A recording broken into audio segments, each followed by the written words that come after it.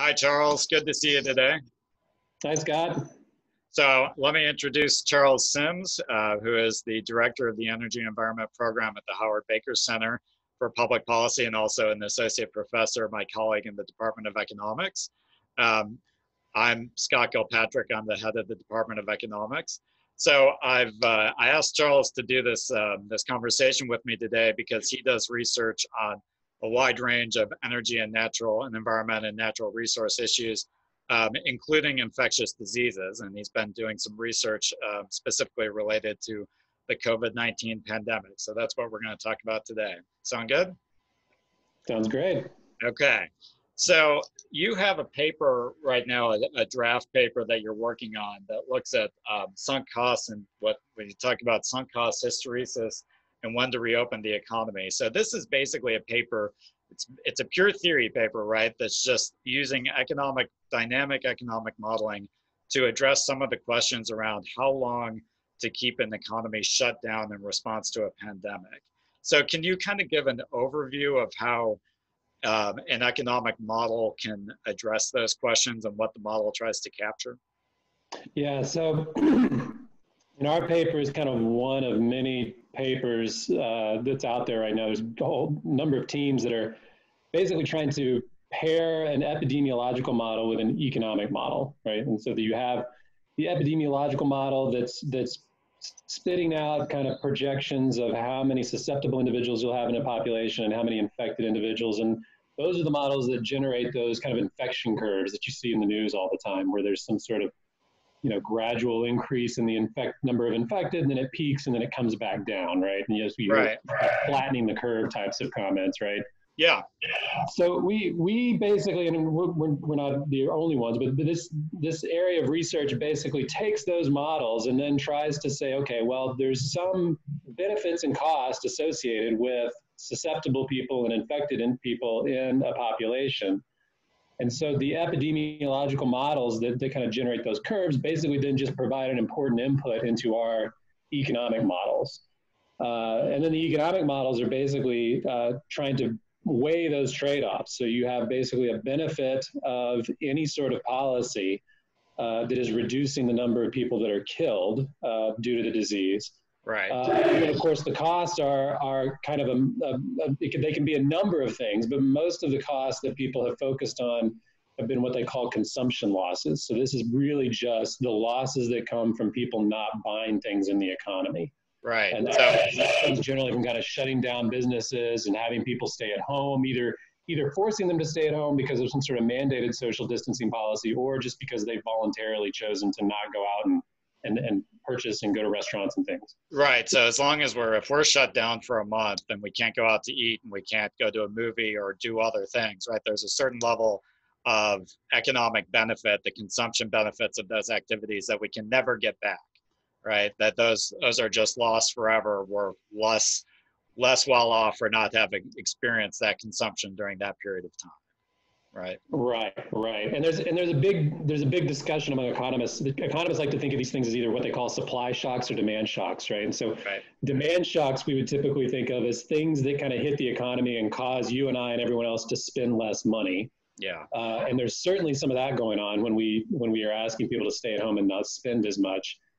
Supply shocks are also the things that basically shut down production processes. So the outbreak and kind of the social distancing response have some elements of that. You've got businesses that are shut down. As a result, people are spending less money. And then those workers that are not working anymore have less money in their pockets. And so they're spending less as well. So there's a whole bunch of different things that are leading to these kind of economic impacts. But more or less, it's all just less money flowing through the economy. Right. So that's captured in the model as kind of an ongoing cost of every day that the economy is shut down. But then there's also a sunk cost that you model, which so talk about that and the important role of sunk costs in a model like this. Yeah, so a lot of the models that are in here, they assume that the costs are what we would call variable costs. They only really depend on the number of people that are susceptible and infected in the economy, and they can be kind of ramped up and ramped down in some way. And what we're asserting is that there's essentially a fixed cost that comes with shutting down the economy. So you shut down the economy, or you kind of have this kind of social distancing put in place, these mandates put in place, and businesses are going to start to lay people off, furlough workers, shutter facilities, production processes just sort of stop, right? That's sort of the fixed cost that you have that is going to be put in place no matter what. Right. And that's sort of associated with the event of shutting the economy down, right? Anytime you change sort of the state of the economy from being open for business to being shut down, which is a simplistic way to think about it, but that's what we do in models, right? Right. So it's either open or it's closed. And you're basically, the sunk cost is kind of capturing the cost of moving from open to closed. Right. Yeah. And then of course, it's kind of the idea that imposing a social distancing mandate causes cost because everybody has to shut things down. Right. Keeping one in place also imposes cost because of all the reasons we just talked about. People aren't going to restaurants, they're not spending as much. So we were basically just kind of bringing up that point that there's both fixed and variable components to this. Right. And then the sunk cost really comes into the question about how much of this loss is going to come back after you reopen the economy. Yeah. And so if you say closing the economy is going to decrease GDP in the US by 20%, and then when you open the economy that it's only going to come back and you're going to recoup 15% of that, then about 5% of that is essentially a sunk cost of imposing social distancing. It's something you never get back. Right. So once you've imposed it, you can never get that cost back at that point. Yeah. And these assumptions are kind of trying to bring into a formal mathematical model the reality that it's difficult, it's socially costly to move back and forth between states, right? That there's a big adjustment of shutting down. And then once, as we're sort of experiencing, as you kind of reopen, then it's like, well, if we have to reverse course and go back to shutting down, we then may incur another fixed cost of going back into the shutdown state. Right. And I mean, we're talking about the technical aspects of it, but I think everybody kind of intuitively gets it when you talk about how much we want to avoid having to do one of these mass shutdowns again, right? We all know it's really costly to do these things. Yeah. Yeah.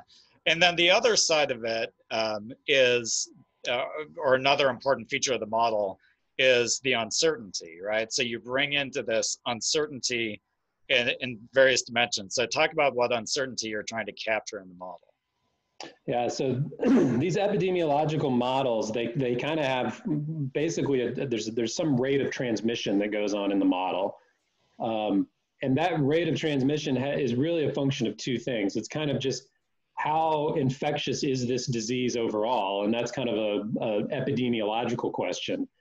And then there's a second factor, which is kind of the contact rates.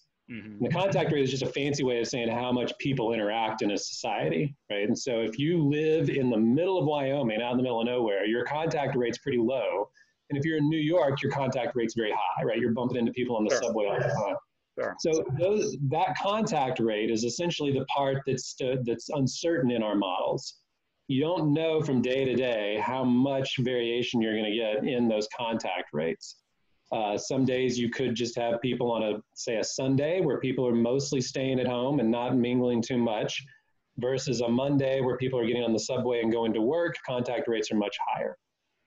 It also gets at this idea of a super spreader. So you may have heard some people talking about super spreader events, right? And there's one example of a soccer match in Spain that is supposed to have been the big event that shifted the outbreak from Spain and made Spain become a hot spot. And it was really just from a number of people from Italy going to Spain to go watch a soccer match, and they were all probably infected but didn't know it.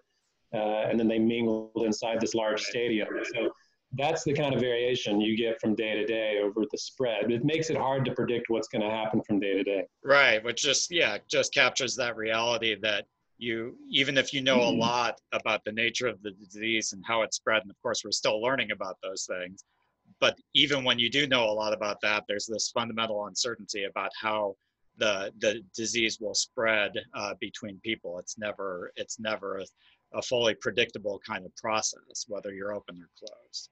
Right. So you bring those aspects into the model, and let's talk a little bit about the benefits of the shutdown in a model like this. So part of what the model is capturing is the benefit of being shut down, is the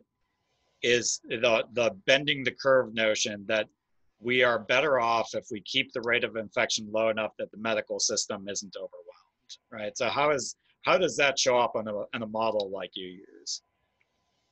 So in the model we have kind of an assumption that's built in there, and we don't really know what this is, but there's some threshold level of infection where the medical system just becomes overwhelmed, and you start to see an increase in deaths just because we don't have beds, we don't have ventilators and things like this. Right.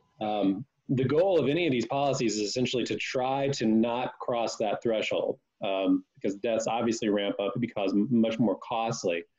So a lot of the models are basically saying, okay, we want to stay somewhere below that threshold. Staying too far below the threshold is obviously costly because you have to impose a more costly policy. And then really the kind of interesting thing about the unpredictability is that there's some sort of cushion that you want to keep a bit between you and that medical system threshold, because you don't know from day to day what's going to happen.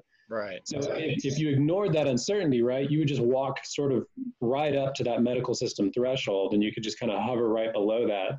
But with these super spreader events, you're unable to do that, right? You're going to get infections that kind of pop up, and you're going to get unpredictable events that kind of push you over that threshold. So there's some cushion that you kind of want to stay below that threshold to some extent. And so that kind of shapes the benefit cost calculus of kind of determining where you want to be between no infections and right below that threshold. Yeah, it's interesting, right? It's kind of abstract, but I think, yeah, well, I'm an economic modeler, so I find these things very interesting, and other people might too, right? If you had no uncertainty and no fixed costs of sort of the transition, right, you would basically, as you say, walk up to that threshold, right?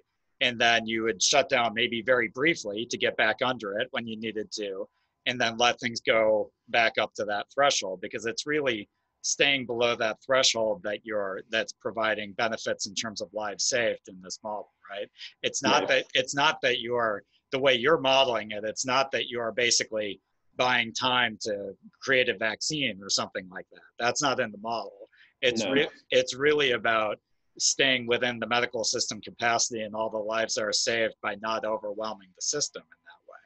And of course, those other things, getting to a vaccine, are very important in real life, but in a model like this, it's just capturing that aspect of it, that even if ultimately the infection will spread very widely, how many lives are lost depends a lot on that dynamic path of how we get there and staying under the medical system capacity limits.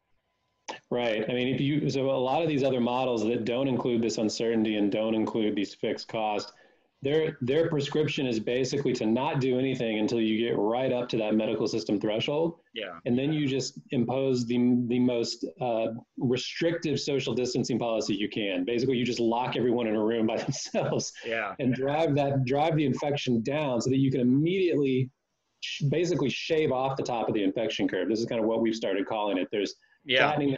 They're basically just taking the top and shaving it off. Yeah. And then they just slowly start ramping things down as it falls. And what we're basically saying is, well, that's not going to be the best policy if you can't predict what's going to happen, because, like you said, you don't want to walk right up to the threshold. But two, if you have fixed costs, you can't just kind of keep fine-tuning the policy. And we don't really see that anyway, right? We don't see Governor Lee calling up every day and saying, okay, we've tweaked the policy a little bit today, and it's a little less aggressive than it was yesterday, because we recognize that those things are costly to adjust on a day-to-day basis. Right.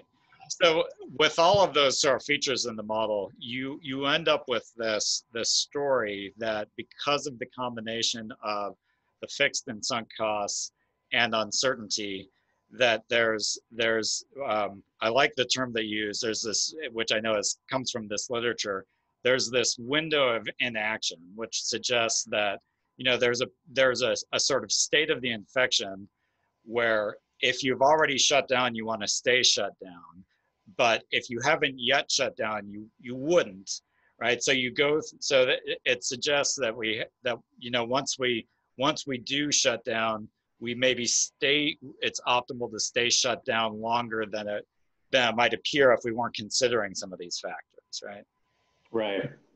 So you're basically going to get, and at some point in the infection process of the infection, where you're going to come to a conclusion that it doesn't make sense for us to do this, but that in and of itself isn't a justification for reopening the economy.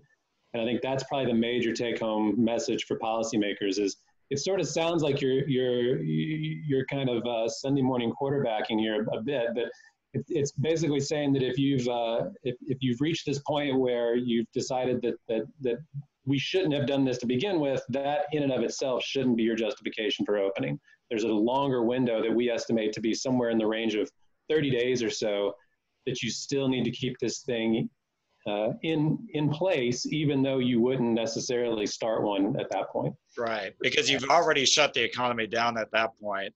And in some sense, keeping it shut down longer is insurance against a possible future required shutdown, or even if it were a scenario where you knew there was never going to be a vaccine, and once you reopened, eventually you get back to that threshold, but it still puts it off longer. So you buy yourself a longer period of the economy being open in the future by staying shut down a little bit longer now, right? Right. Insurance is a good way of putting it, right? I mean, we all want to reopen as quickly as we can. But then that question is, how bad do things get if we do reopen? And then would we have to impose these again? And so, yeah, the 30 days you can think of as just saying, this is the insurance we need to make sure that or to at least lower the likelihood that we're going to have to do all this again at some point. Right. And then the more uncertainty we have about these things, about the spread of the infection and so on, the more important that story becomes, right? The more uncertainty, the more you want to buy insurance, right? Right. Yeah. The bigger that becomes, the larger that insurance policy becomes as well. So we're now in the process of going through. I think the paper that we had, we started early on in the outbreak when we were really just trying to get some results and kind of get a feel for how big this effect was. And we've got the feeling that it's pretty big. And so now we're in the process of going back and trying to estimate how large that cushion or how large that insurance policy should be by county. Because essentially those contact rates and the uncertainty in those contact rates vary from New York to Wyoming to Arizona. So that's interesting. Yeah. There'll be some places where that uncertainty is not terribly large and you don't need a gigantic cushion and you could basically reopen much more quickly. But there's going to be other places where, you've got Madison Square Garden. And so if you reopen and you have a lot of people congregating in Madison Square Garden, that could be a bad thing. So there'll be some interesting differences in the uncertainty across counties that we're already starting to see that will make this bigger or larger depending on where you live. And of course that brings up the fact that there are degrees of shutdown, right? You can allow some businesses to go back but limit the maximum size of event spaces and capacities and things like that. So start having some restaurants open but not reopen Madison Square Garden, obviously, and things like that. Yeah. And I think that's where we're obviously going to end up going, right? I mean, I don't think anybody's going to say we need to do these mass shutdowns again, but I think the benefit of what this approach will be able to do is we'll be able to say, essentially, you can basically shut down all of the places that have lots of people in them. Mm-hmm. And here's what that would get you versus the blanket shutdowns that we've done in the past. So like you said, going through and shutting down Madison Square Garden, shutting down restaurants versus just blanket shutdowns for everything.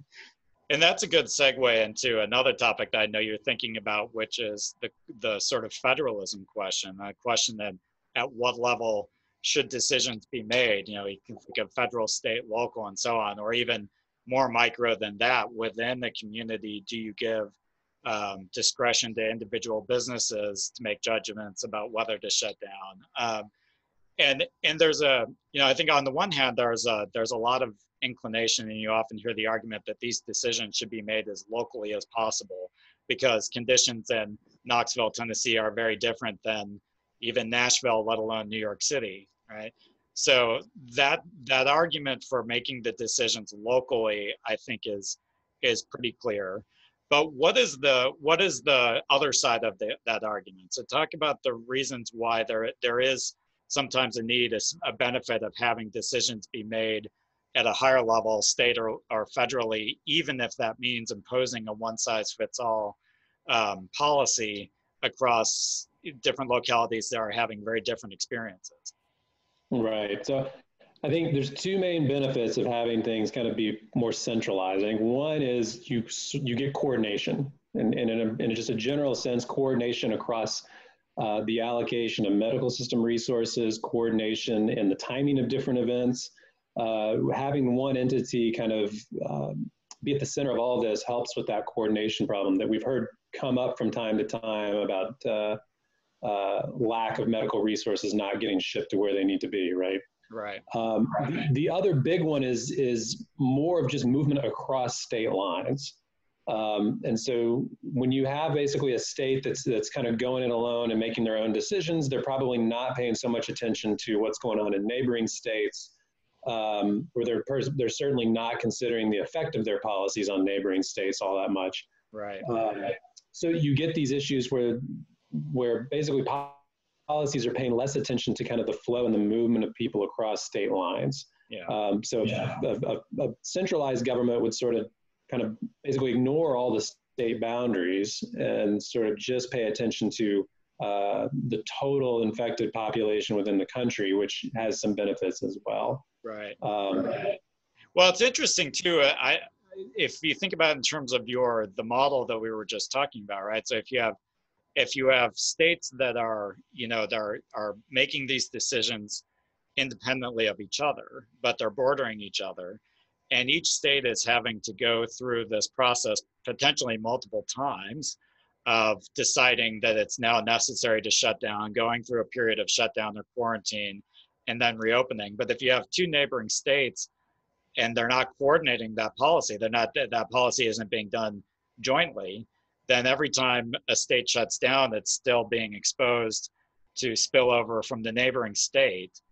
And that's, it seems like that might make even the ability to pursue that kind of policy of shutdowns when necessary more problematic, because you're not internalizing those costs you're imposing when you're open on the other state, which is trying to lock down and knock down the disease. Right. I mean, that's the idea, is that once people leave your state, then you as a governor don't care that much about them anymore. Yeah. And so then if they are leaving, then you may not pay any attention to what their infection and them spreading it to other states really does. And so you're kind of missing those impacts of the. Yeah, it's a classic externality kind of problem, right? Right. And so the real question has kind of been, does the benefits of being able to tailor state-specific policies outweigh that externality effect? Yeah. And that's sort of what we're trying to tease out. And we're playing this sort of not fair comparison by saying you have to do everything at the federal level or you have to do everything at the state level. I think in reality, right, you're going to find that there's some aspects of the management of an epidemic that you want to go on at the state level, and then there's some things that you want to go on at the federal level. Right.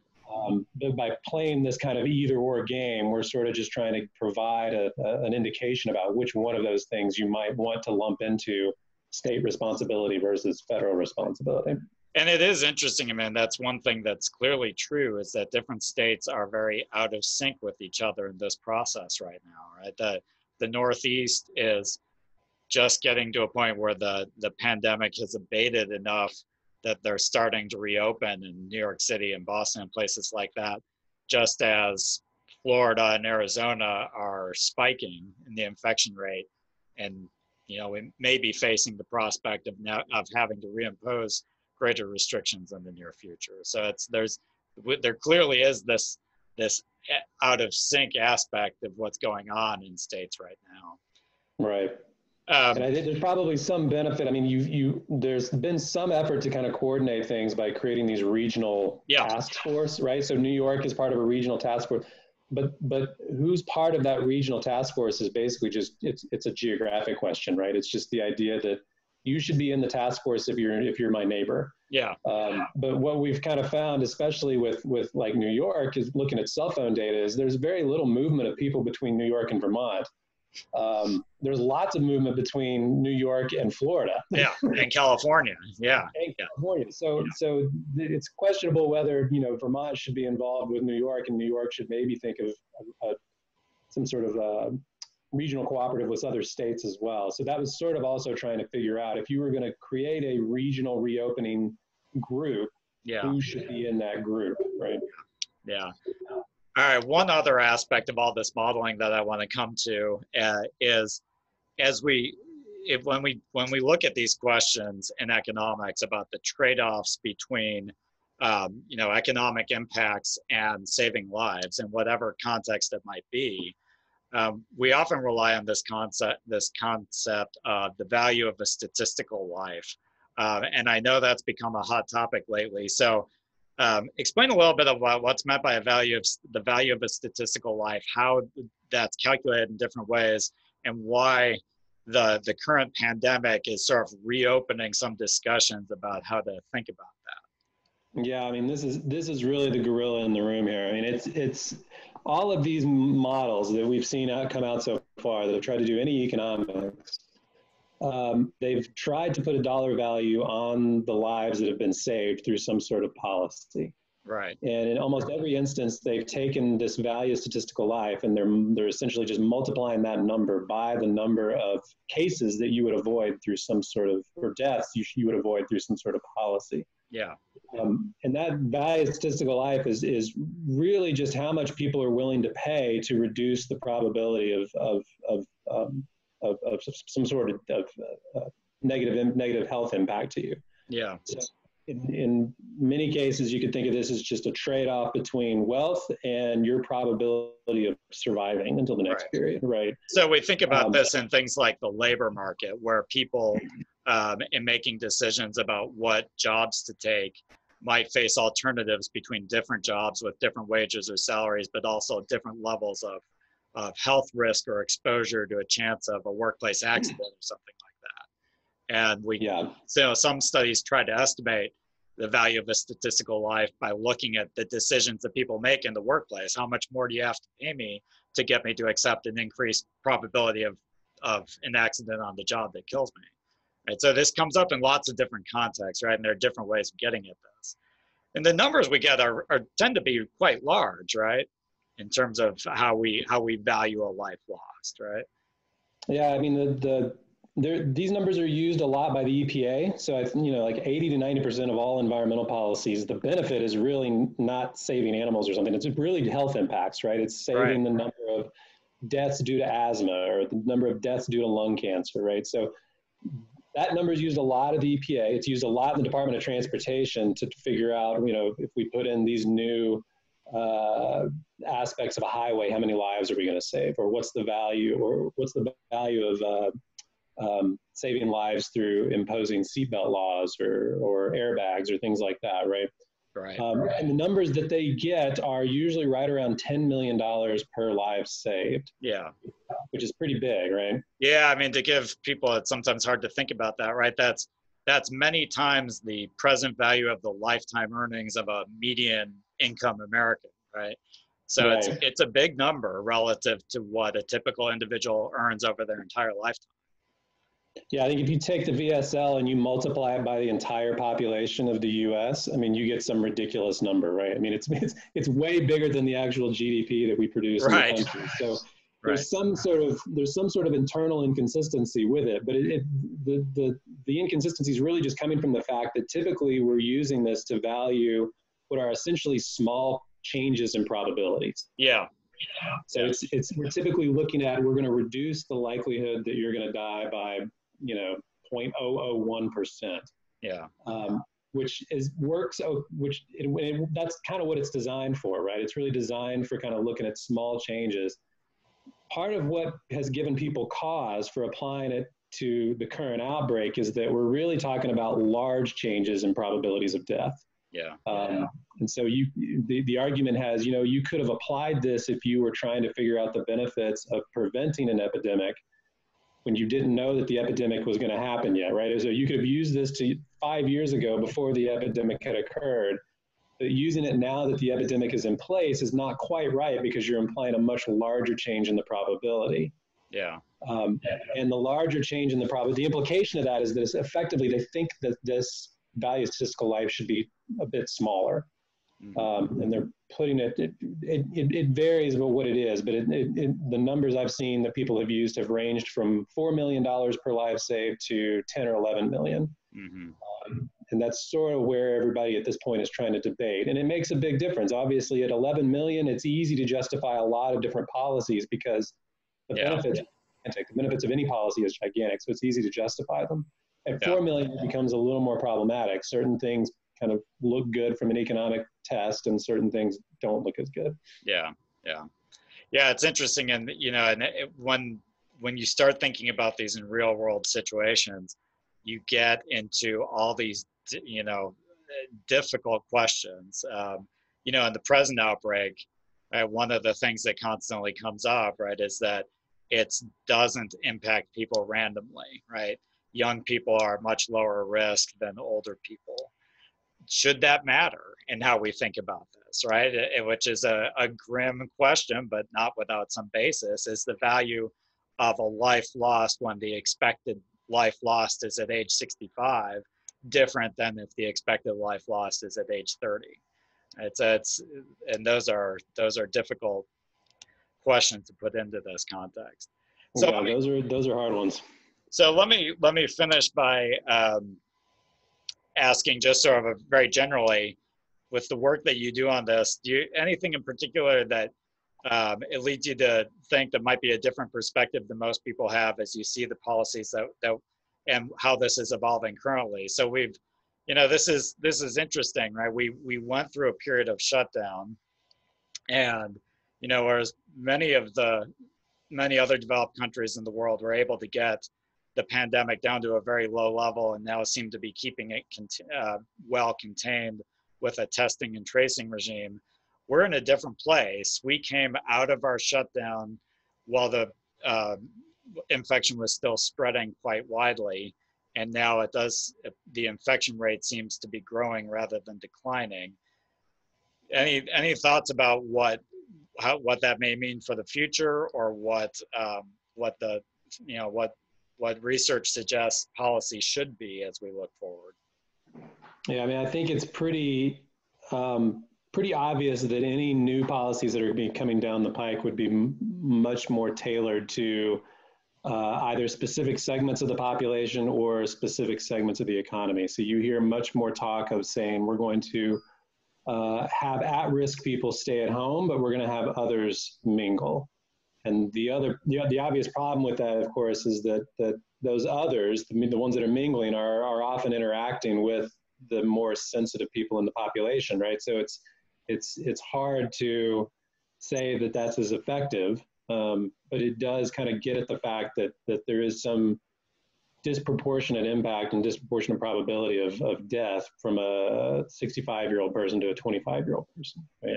Now, now we're starting to see growing instances where the disease seems to be spreading more often in younger people, especially in the Southeast.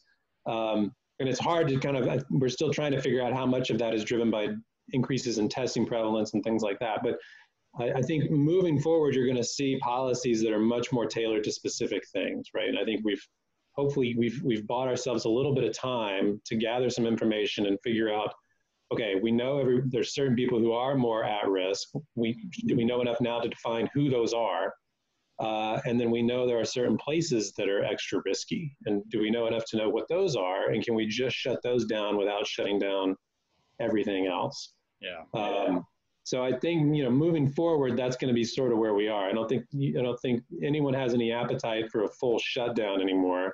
And I think we've all kind of recognized that kind of relying on everyone to voluntarily show social distance is not working in many states already, where you basically still have a number of recommendations in place, but they're not being followed very well. So but where does that leave us, right? That leaves us in a tough place, right?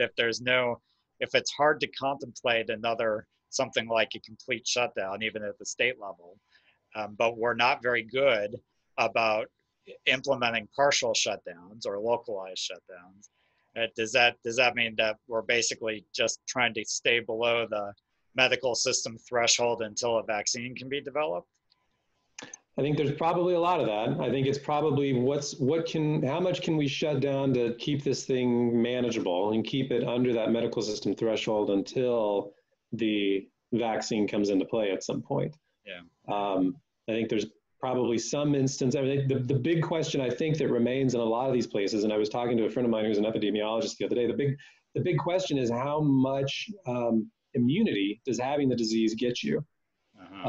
Because you can imagine that if you had the disease and it conveys 3 years worth of immunity, then we could easily reach a point in the next 6 to 8 months where you develop herd immunity in many places. And herd immunity is basically the idea that you've got more people that have had the disease than haven't, and it starts to drive down just because you see interactions.